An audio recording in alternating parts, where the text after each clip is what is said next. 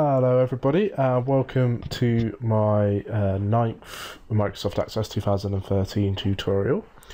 This tutorial is going to show you how you can insert data from a Microsoft Excel worksheet. Here I've got a Excel sheet that I'm just saving down in my tutorial 9. So let's save it as import and as an Excel workbook. Press save. And all it's got on it is just my data for my items table, which at the moment is empty. Now the quickest way to do it is just to copy your data and paste it in, which is good for a couple of records, but if you're doing it regularly and with a large amount of data, it's better to use the import features built in rather than just copy and paste it.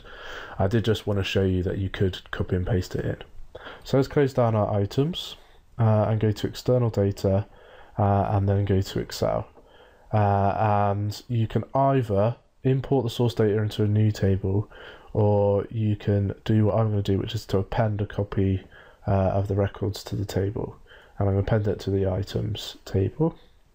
You can also do a link table the same way you can with Microsoft Access.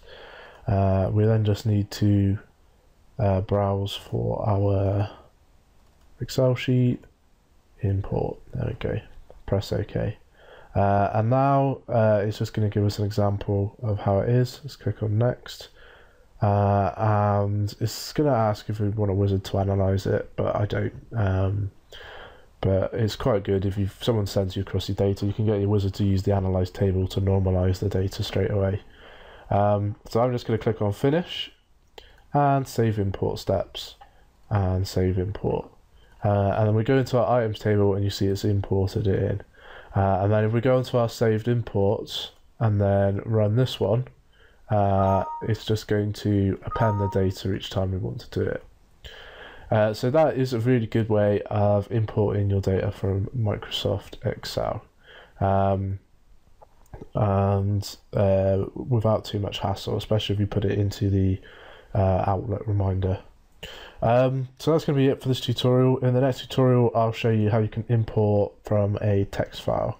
So thanks for listening, and I hope to catch you soon.